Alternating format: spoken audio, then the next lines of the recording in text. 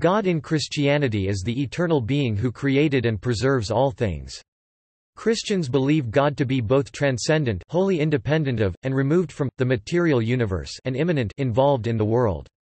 Christian teachings of the immanence and involvement of God and his love for humanity exclude the belief that God is of the same substance as the created universe but accept that God's divine nature was hypostatically united to human nature in the person of Jesus Christ, in an event known as the Incarnation. Early Christian views of God were expressed in the Pauline epistles and the early creeds, which proclaimed one God and the divinity of Jesus, almost in the same breath as in 1 Corinthians 8:5-6.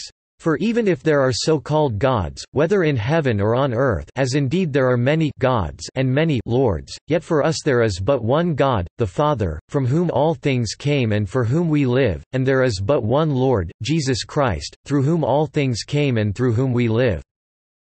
Although the Judeo-Christian sect of the Ebionites protested against this apotheosis of Jesus, the great mass of Gentile Christians accepted it. This began to differentiate the Gentile Christian views of God from traditional Jewish teachings of the time. The theology of the attributes and nature of God has been discussed since the earliest days of Christianity, with Irenaeus writing in the 2nd century, "His greatness lacks nothing, but contains all things." In the 8th century, John of Damascus listed 18 attributes which remain widely accepted. As time passed, theologians developed systematic lists of these attributes, some based on statements in the Bible, e.g., the Lord's Prayer, stating that the Father is in heaven, others based on theological reasoning. The kingdom of God is a prominent phrase in the Synoptic Gospels, and while there is near unanimous agreement among scholars that it represents a key element of the teachings of Jesus, there is little scholarly agreement on its exact interpretation. Although the New Testament does not have a formal doctrine of the Trinity as such, it does repeatedly speak of the Father, the Son, and the Holy Spirit in such a way as to compel a Trinitarian understanding of God. This never becomes a tritheism, i.e., this does not imply three gods. Around the year 200, Tertullian formulated a version of the doctrine of the Trinity which clearly affirmed the divinity of Jesus and came close to the later definitive form produced by the Ecumenical Council of 381. The doctrine of the Trinity can be summed up as, "The one God exists in three persons and one substance, as God the Father, God the Son and God the Holy Spirit." Trinitarians, who form the large majority of Christians, hold it as a core tenet of their faith. Non-Trinitarian denominations define the Father, the Son, and the Holy Spirit in a number of different ways. Development of the theology of God.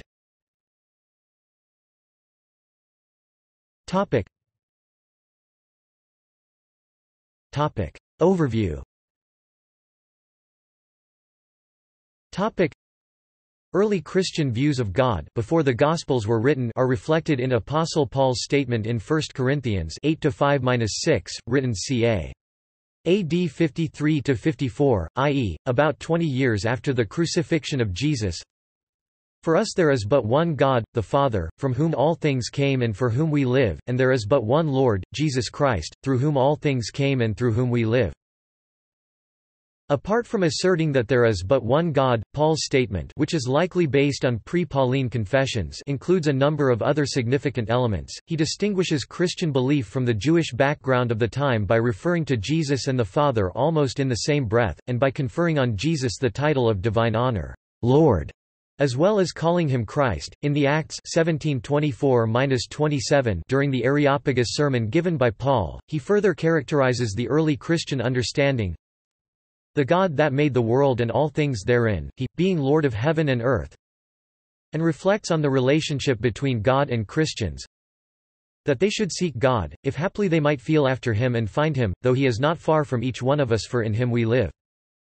The Pauline epistles also include a number of references to the Holy Spirit, with the theme which appears in 1 Thessalonians 4–8, "God, the very God who gives you his Holy Spirit," appearing throughout his epistles. In John chapter 14 verse 26 Jesus also refers to the Holy Spirit, whom the Father will send in my name. By the end of the 1st century, Clement of Rome had repeatedly referred to the Father, Son and Holy Spirit, and linked the Father to creation, 1 Clement 19.2 stating, "Let us look steadfastly to the Father and Creator of the universe." By the middle of the 2nd century, in Against Heresies, Irenaeus had emphasized Book 4, Chapter 5 that the Creator is the one and only God, and the maker of heaven and earth. These preceded the formal presentation of the concept of Trinity by Tertullian early in the 3rd century. The period from the late 2nd century to the beginning of the 4th century, approximately 180 to 313, is generally called the epoch of the Great Church, and also the ante-Nicene period, and witnessed significant theological development, and the consolidation and formalization of a number of Christian teachings. From the 2nd century onward, Western creeds started with an affirmation of belief in God the Father, Almighty, and the primary reference of this phrase was to God in his capacity as Father and Creator of the universe. This did not exclude either the fact the eternal Father of the universe was also the Father of Jesus the Christ, or that he had even vouchsafed to adopt the believer as his son by grace. Eastern creeds, those we know come from a later date, began with an affirmation of faith in one God, and almost always expanded this by adding, "the Father Almighty, maker of all things visible and invisible," or words to that effect. As time passed, theologians and philosophers developed more precise understandings of the nature of God and began to produce systematic lists of his attributes, i.e., qualities or characteristics. These varied in detail, but traditionally the attributes fell into two groups: those based on negation, God is impassible, and those positively based on eminence, God is infinitely good. Ian Ramsey suggested that there are three groups and that some attributes such as simplicity and perfection have a different logical dynamic which from such attributes as infinite goodness, since there are relative forms of the latter but not of the former. Throughout the Christian development of ideas about God, the Bible has been, both in theory and in fact, the dominant influence in the Western world. Name. In Christian theology, the name of God has always had much deeper meaning and significance than being just a label or designator. It is not a human invention, but has divine origin and is based on divine revelation. Respect for the name of God is one of the 10 Commandments, which Christians' teachings view not simply an avoidance of the improper use of the name of God, but as a directive to exalt it, through both pious deeds and praise. This is reflected in the first petition in the Lord's Prayer addressed to God the Father: "Hallowed be thy name." Going back to the Church Fathers, the name of God has been seen as a representation of the entire system of divine truth revealed to the faithful that believe on his name, as in John chapter 1 verse 12, or "Walk in the name of the Lord our God" in Micah chapter 4 verse 5. In Revelation chapter 3 verse 12, those who bear the name of God are destined for heaven. John chapter 17 verse 6 presents the teachings of Jesus as the manifestation of the name of God to his disciples. John chapter 12 verse 27 presents the sacrifice of Jesus the Lamb of God, and the ensuing salvation delivered through it as the glorification of the name of God, with the voice from heaven confirming Jesus' petition, "Father, glorify thy name," by saying, "I have both glorified it, and will glorify it again." Referring to the baptism and crucifixion of Jesus, the Bible usually uses the name of God in the singular, e.g., X, 20-7 or Ps, 8-1, generally using the terms in a very general sense rather than referring to any special designation of God. However, general references to the name of God may branch to other special forms which express his multifaceted attributes. Scripture presents many references to the names for God, but the key names in the Old Testament are, God the High and Exalted One, El Shaddai and Yahweh. In the New Testament Theos, Kyrios and Pater, Pater i.e., Father in Greek, are the essential names. Attributes and nature. The theological underpinnings of the attributes and nature of God have been discussed since the earliest days of Christianity. In the 2nd century, Irenaeus addressed the issue and expounded on some attributes, e.g., in his Against Heresies, Book IV, Chapter 19 stated, "His greatness lacks nothing, but contains all things." Irenaeus based his attributes on three sources: Scripture, prevailing mysticism and popular piety. Today, some of the attributes associated with God continue to be based on statements in the Bible, e.g., the Lord's prayer states that the Father is in heaven, while other attributes are derived by theological reasoning. In the 8th century, John of Damascus listed 18 attributes for God in his An Exact Exposition of the Orthodox Faith, Book 1, Chapter 8. These 18 attributes were divided into 4 groups based on time, e.g., being everlasting, space, e.g., being boundless, matter or quality, and the list continues to be influential to date, partially appearing in some form in various modern formulations. In the 13th century, Thomas Aquinas focused on a shorter list of just 8 attributes, namely, simplicity, perfection, goodness, incomprehensibility, omnipresence, immutability, eternity and oneness. Other formulations include the 1251 list of the Fourth Lateran Council, which was then adopted at Vatican I in 1870, and the Westminster Shorter Catechism in the 17th century, 2 attributes of God that place him above the world, yet acknowledge his involvement in the world, are transcendence and immanence. Transcendence means that God is eternal and infinite, not controlled by the created world and beyond human events. Immanence means that God is involved in the world, and Christian teachings have long acknowledged his attention to human affairs.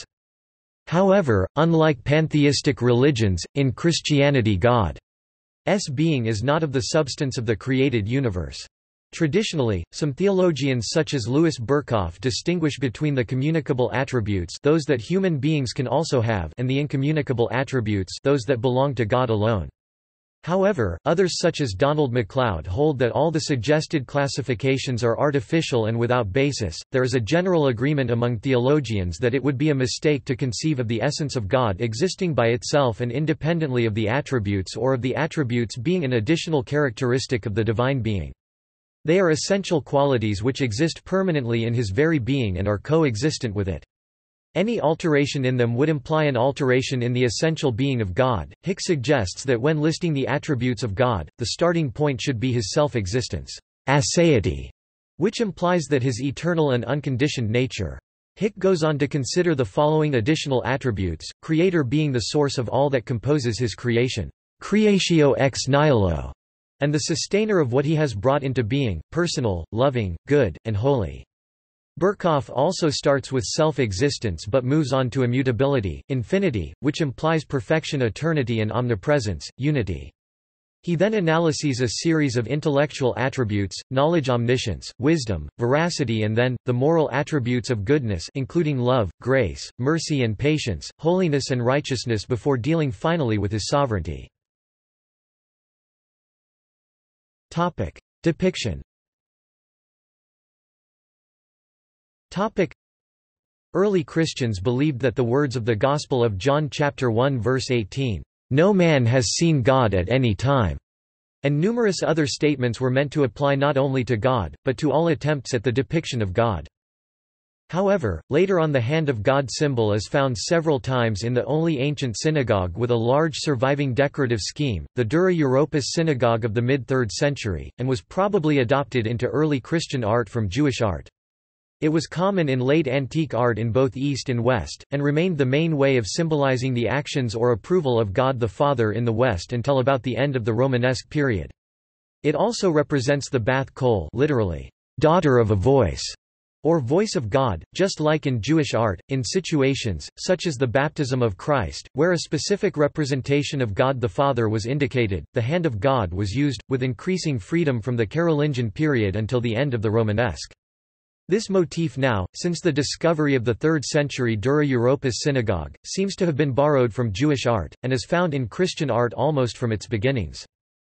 The use of religious images in general continued to increase up to the end of the 7th century, to the point that in 695, upon assuming the throne, Byzantine Emperor Justinian II put an image of Christ on the obverse side of his gold coins, resulting in a rift which ended the use of Byzantine coin types in the Islamic world. However, the increase in religious imagery did not include depictions of God the Father. For instance, while the 82nd canon of the Council of Trullo in 692 did not specifically condemn images of the Father, it suggested that icons of Christ were preferred over Old Testament shadows and figures. The beginning of the 8th century witnessed the suppression and destruction of religious icons as the period of Byzantine iconoclasm, literally image breaking, started. Emperor Leo III (717–741) suppressed the use of icons by imperial edict of the Byzantine Empire, presumably due to a military loss which he attributed to the undue veneration of icons.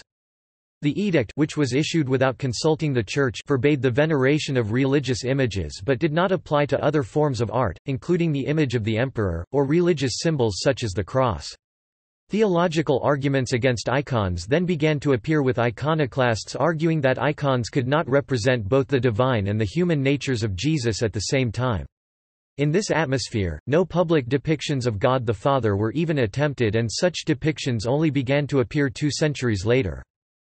The Second Council of Nicaea in 787 effectively ended the first period of Byzantine iconoclasm and restored the honoring of icons and holy images in general.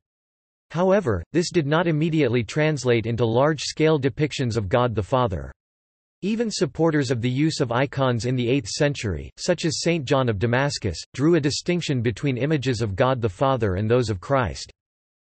In his treatise on the divine images, John of Damascus wrote, "In former times, God who is without form or body, could never be depicted. But now when God is seen in the flesh conversing with men, I make an image of the God whom I see."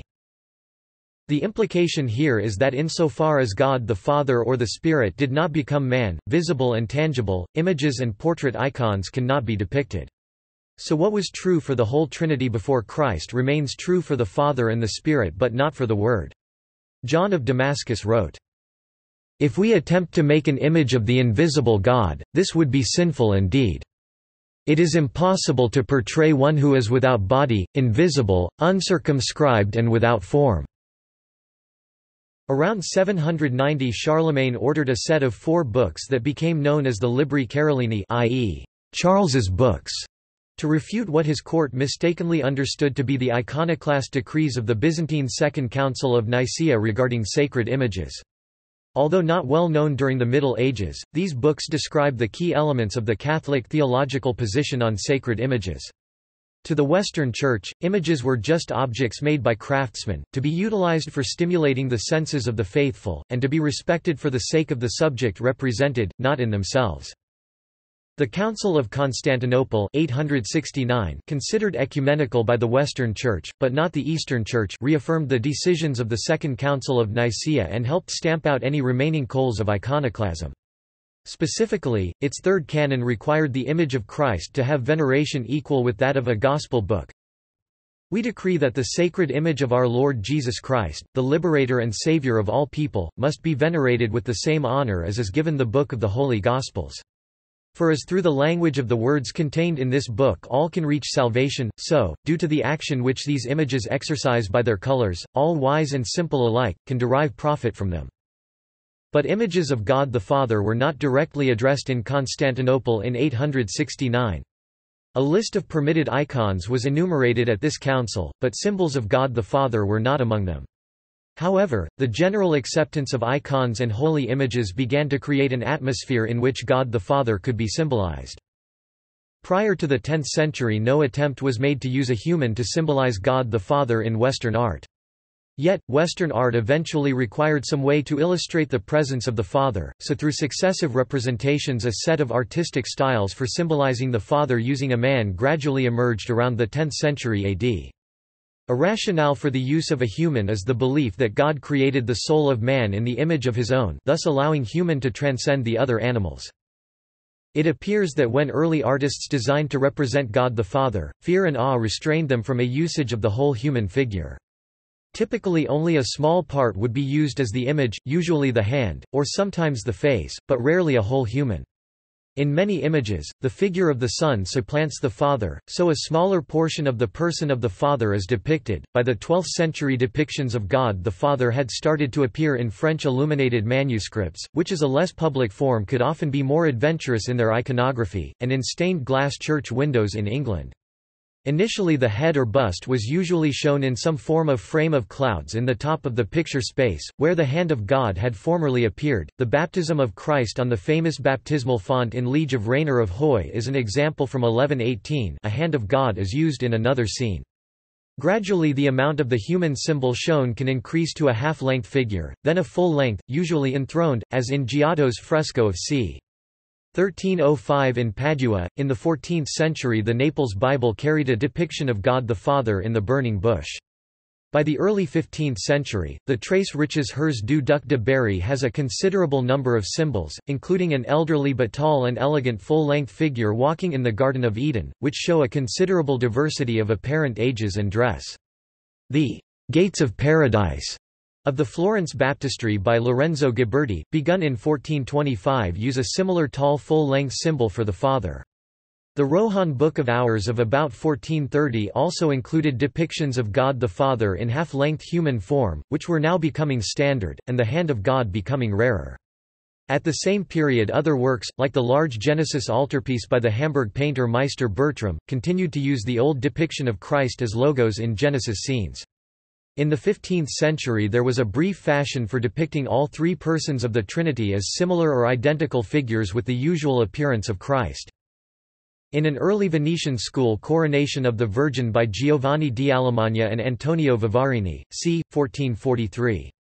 The Father is depicted using the symbol consistently used by other artists later, namely a patriarch, with benign, yet powerful countenance and with long white hair and a beard, a depiction largely derived from, and justified by, the near-physical, but still figurative, description of the Ancient of Days. The Ancient of Days did sit, whose garment was white as snow, and the hair of his head like the pure wool, his throne was like the fiery flame, and his wheels as burning fire. Daniel chapter 7 verse 9. In the Annunciation by Benvenuto di Giovanni in 1470, God the Father is portrayed in the red robe and a hat that resembles that of a cardinal. However, even in the later part of the 15th century, the symbolic representation of the Father and the Holy Spirit as hands and dove continued, e.g. in Verrocchio's Baptism of Christ in 1472. In Renaissance paintings of the adoration of the Trinity, God may be depicted in two ways, either with emphasis on the Father, or the three elements of the Trinity. The most usual depiction of the Trinity in Renaissance art depicts God the Father using an old man, usually with a long beard and patriarchal in appearance, sometimes with a triangular halo as a reference to the Trinity, or with a papal crown, especially in Northern Renaissance painting.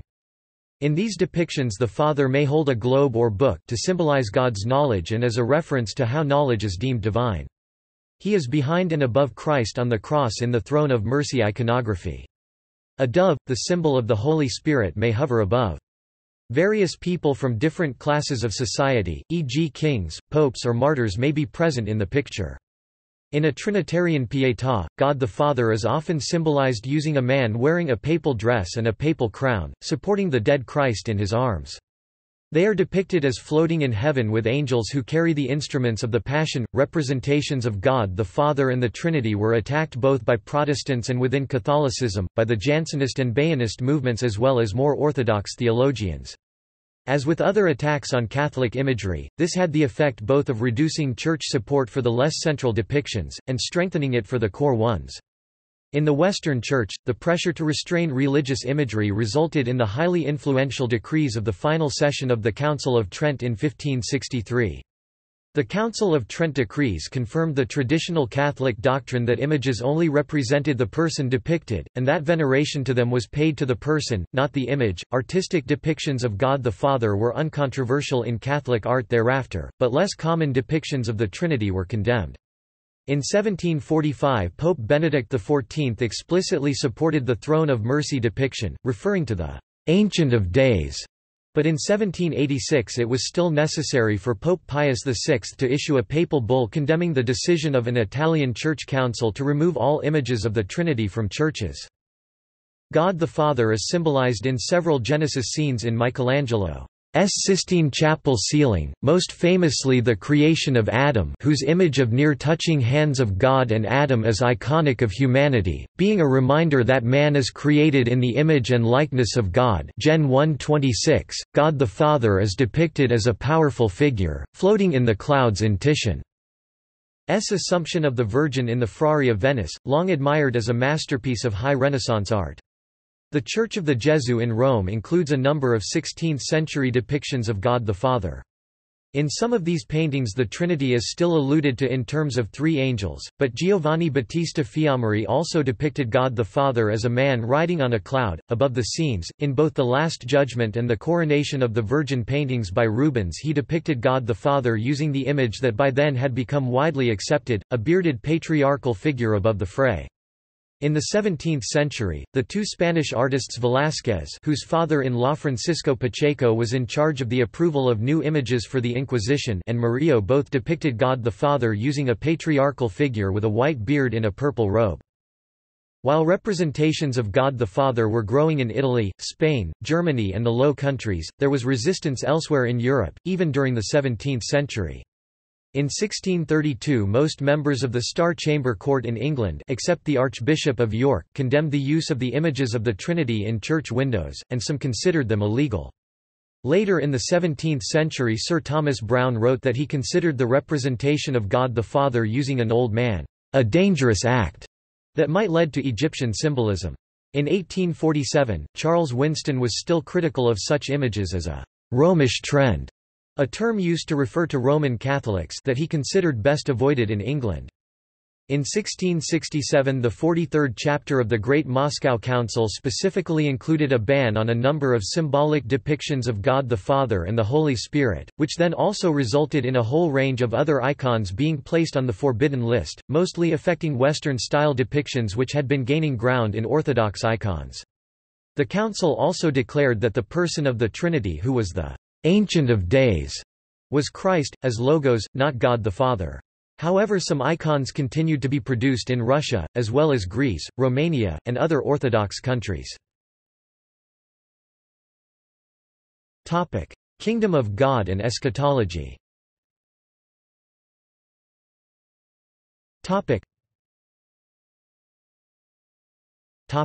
Kingship and kingdom. The Christian characterization of the relationship between God and humanity involves the notion of the kingship of God, whose origins go back to the Old Testament, and may be seen as a consequence of the creation of the world by God. The enthronement Psalms, Psalms 45, 93, 96, 97–99 provide a background for this view with the exclamation, "The Lord is King." However, in later Judaism a more national view was assigned to God's kingship in which the awaited Messiah may be seen as a liberator and the founder of a new state of Israel. The term, "Kingdom of God," does not appear in the Old Testament, although, "His kingdom" and "Your kingdom" are used in some cases when referring to God. However, the kingdom of God, the Matthean equivalent being, "Kingdom of heaven," is a prominent phrase in the Synoptic Gospels, appearing 75 times, and there is near unanimous agreement among scholars that it represents a key element of the teachings of Jesus. Yet, R. T. France points out that while the concept of "kingdom of God" has an intuitive meaning to lay Christians, there is hardly any agreement among scholars about its meaning in the New Testament. Some scholars see it as a Christian lifestyle, some as a method of world evangelization, some as the rediscovery of charismatic gifts, others relate it to no present or future situation, but the world to come. France states that the phrase "kingdom of God" is often interpreted in many ways to fit the theological agenda of those interpreting it. End times. Interpretations of the term Kingdom of God have given rise to wide-ranging eschatological debates among scholars with diverging views, yet no consensus has emerged among scholars. From Augustine to the Protestant Reformation the arrival of the kingdom had been identified with the formation of the Christian Church, but this view was later abandoned and by the beginning of the 20th century the apocalyptic interpretation of the kingdom had gained ground. In this view, also called the consistent eschatology, the kingdom of God did not start in the 1st century, but is a future apocalyptic event that is yet to take place.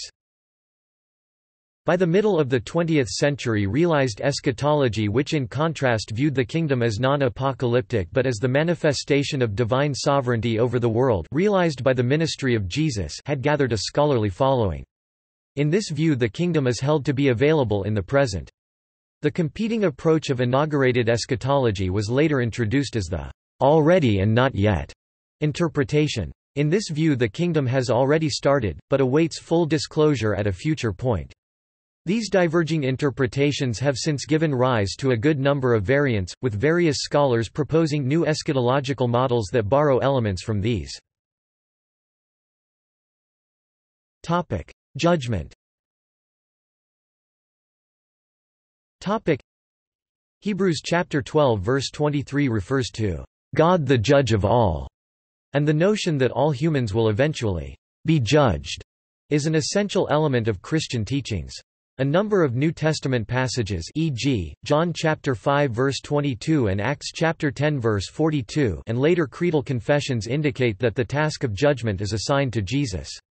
John chapter 5 verse 22 states that, "Neither does the Father judge any man, but he has given all judgment unto the Son." Acts chapter 10 verse 42 refers to the resurrected Jesus as, "He who is ordained of God to be the judge of the living and the dead."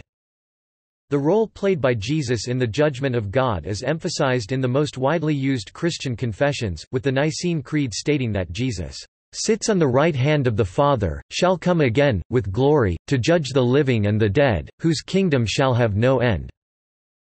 The Apostles' Creed includes a similar confession. A number of gospel passages warn against sin and suggest a path of righteousness to avoid the judgment of God. For instance, the Sermon on the Mount in Matthew chapter 5 verses 22 to 26 teaches the avoidance of sin, and the parables of the kingdom, Matthew chapter 13 verse 49, state that at the moment of judgment the angels will sever the wicked from among the righteous and shall cast them into the furnace of fire. Christians can thus enjoy forgiveness that lifts them from the judgment of God by following the teachings of Jesus and through a personal fellowship with him. Trinitarianism.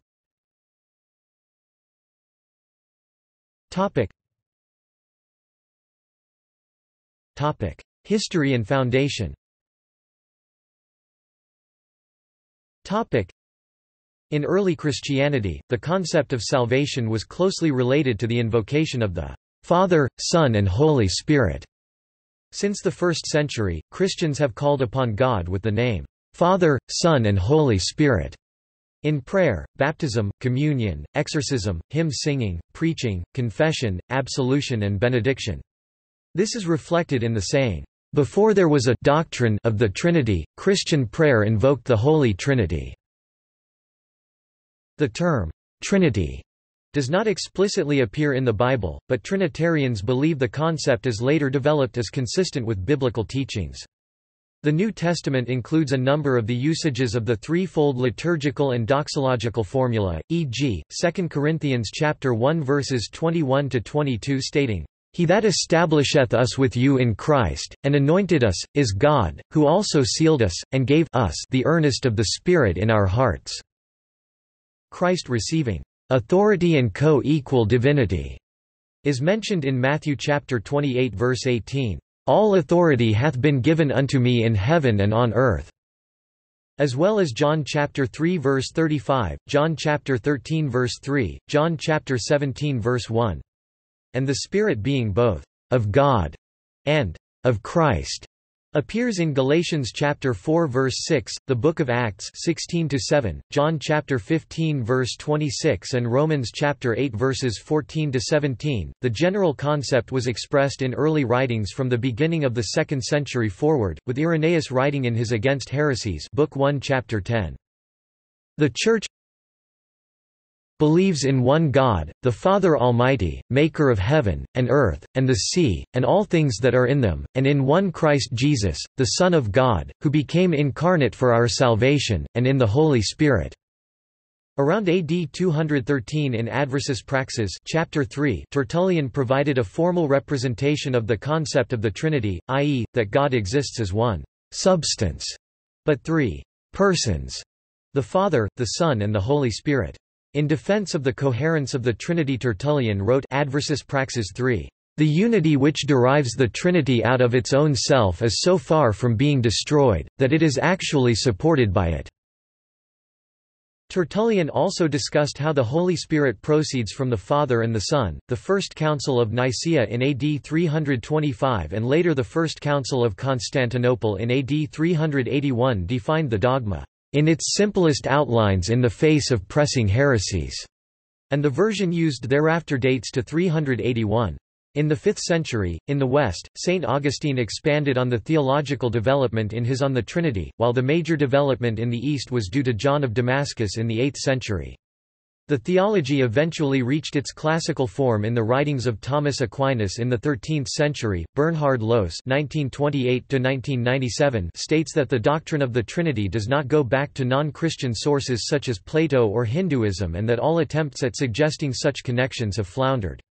The majority of Christians are now Trinitarian and regard belief in the Trinity as a test of true orthodoxy of belief. The doctrine.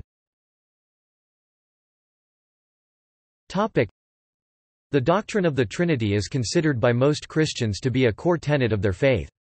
It can be summed up as the one God exists in three persons and one substance. Strictly speaking, the doctrine is a mystery that can neither be known by unaided human reason, nor cogently demonstrated by reason after it has been revealed. Even so, it is not contrary to reason, being not incompatible with the principles of rational thought. The doctrine was expressed at length in the 4th century Athanasian Creed, of which the following is an extract.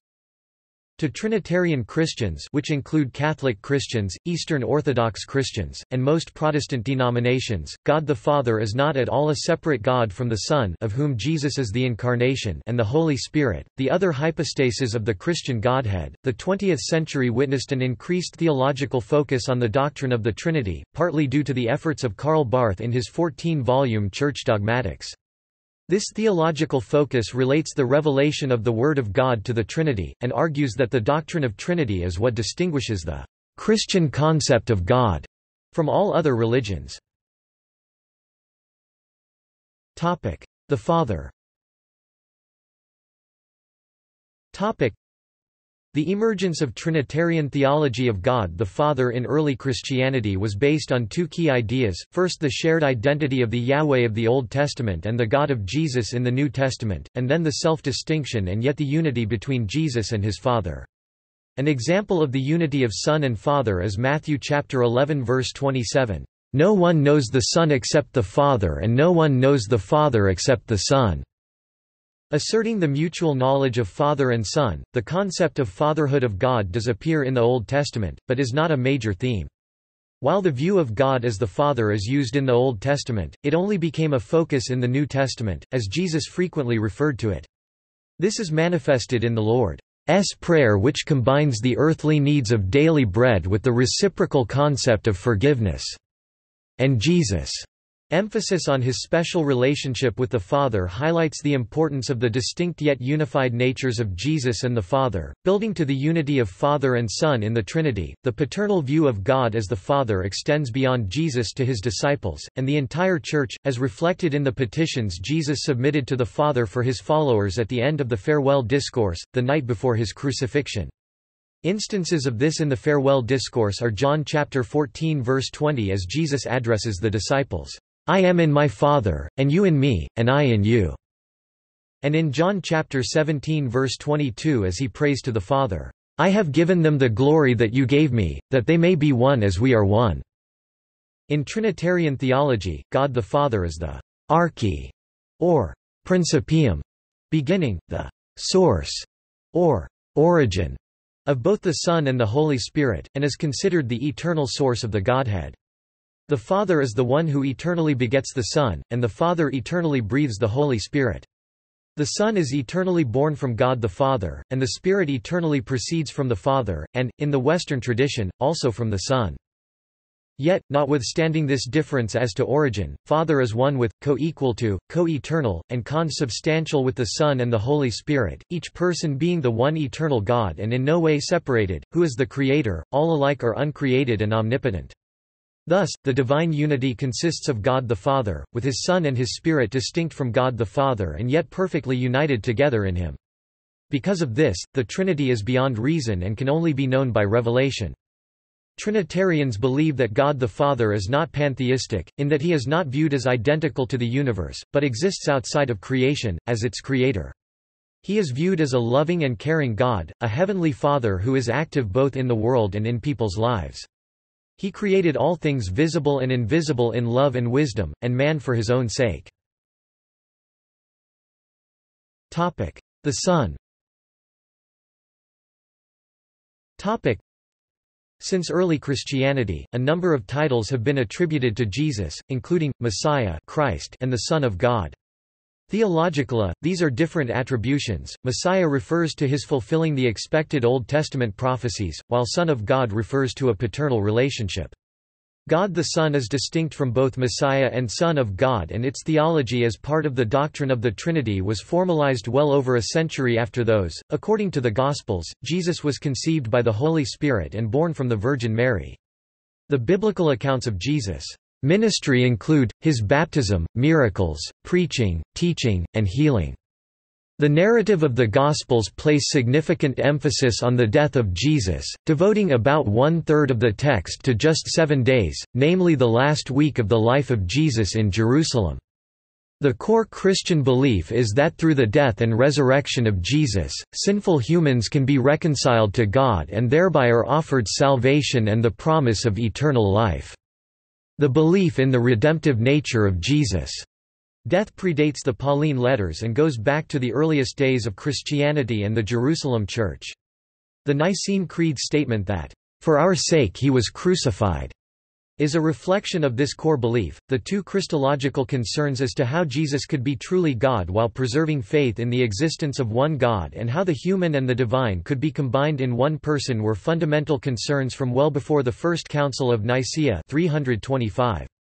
However, the theology of God the Son was eventually reflected in the statement of the Nicene Creed in the 4th century. The Chalcedonian Creed of 451, accepted by the majority of Christians, holds that Jesus is God incarnate and true God and true man, or both fully divine and fully human. Jesus, having become fully human in all respects, suffered the pains and temptations of a mortal man, yet he did not sin. As fully God, he defeated death and rose to life again.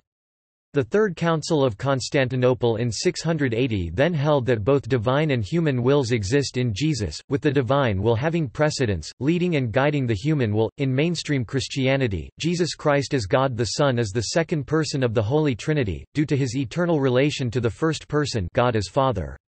He is considered co-equal with the Father and Holy Spirit and is all God and all human, the Son of God as to his divine nature, while as to his human nature he is from the lineage of David. More recently, discussions of the theological issues related to God the Son and its role in the Trinity were addressed in the 20th century in the context of a Trinity-based perspective on divine revelation. The Holy Spirit.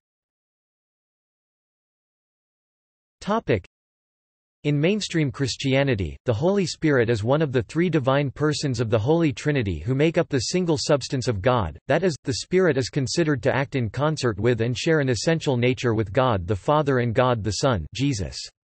The New Testament has much to say about the Holy Spirit. The Holy Spirit's presence was especially felt following the ascension of Christ, although not to the exclusion of an early presence as attested by the Old Testament and throughout the New Testament. The Christian theology of the Holy Spirit, or pneumatology, was the last piece of Trinitarian theology to be fully explored and developed, and there is thus greater theological diversity among Christian understandings of the Spirit than there is among understandings of the Son and the Father. Within Trinitarian theology, the Holy Spirit is usually referred to as the third person of the triune God, with the Father being the first person and the Son the second person, reflecting the Annunciation in Luke chapter 1 verse 35. The early Apostles' Creed states that Jesus was conceived by the Holy Spirit. The Nicene Creed refers to the Holy Spirit as the Lord and giver of life, who with the Father and the Son together is worshipped and glorified. While in the act of the Incarnation, God the Son became manifest as the Son of God, the same did not take place for God the Holy Spirit, which remained unrevealed. Yet, as in 1 Corinthians chapter 6 verse 19, God the Spirit continues to dwell in bodies of the faithful. In Christian theology, Holy Spirit is believed to perform specific divine functions in the life of the Christian or the Church. The action of the Holy Spirit is seen as an essential part of the bringing of the person to the Christian faith. The new believer is born again of the Spirit. The Holy Spirit enables Christian life by dwelling in the individual believers and enables them to live a righteous and faithful life.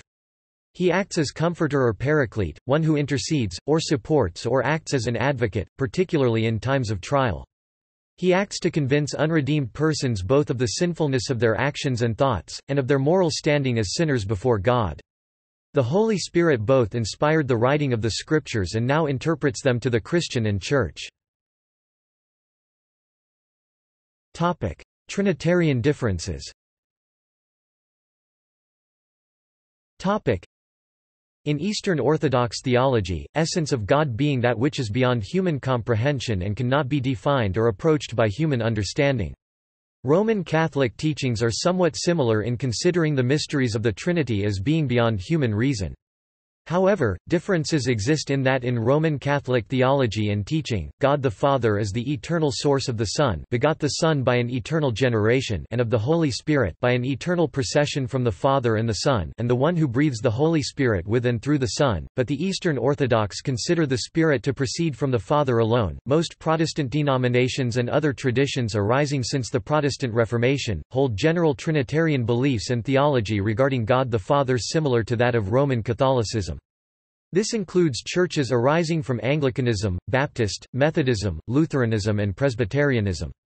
Likewise, the Oxford Dictionary of the Christian Church describes the Trinity as the central dogma of Christian theology. However, a precise representative view of Protestant Trinitarian theology regarding God the Father, etc., is more difficult to provide, given the diverse and less centralized nature of the various Protestant churches. Non-Trinitarianism.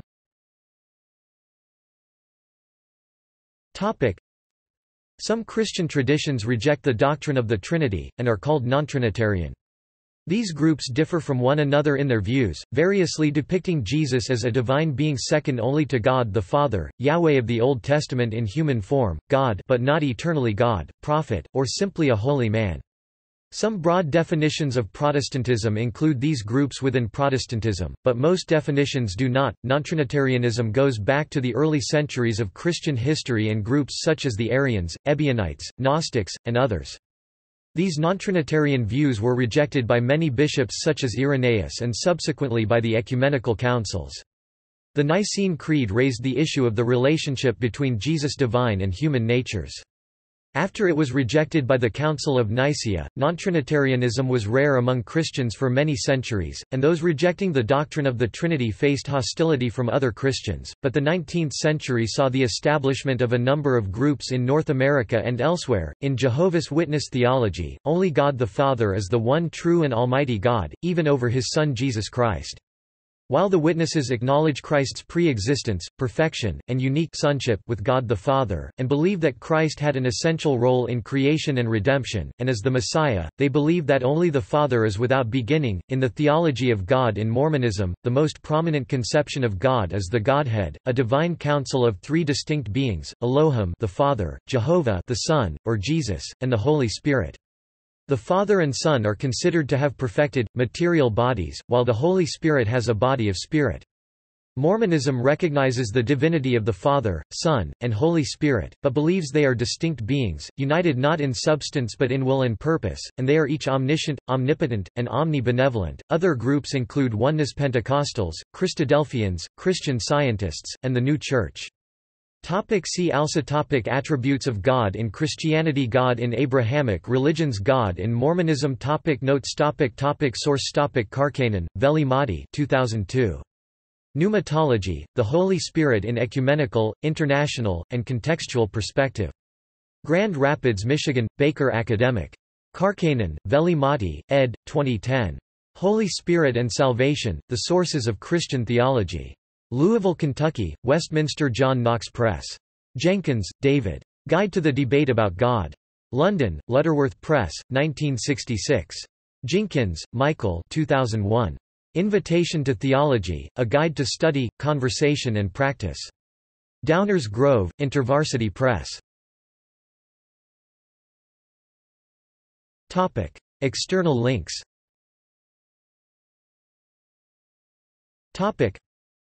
Augustine on the Holy Trinity. The Blessed Trinity article in the Catholic Encyclopedia.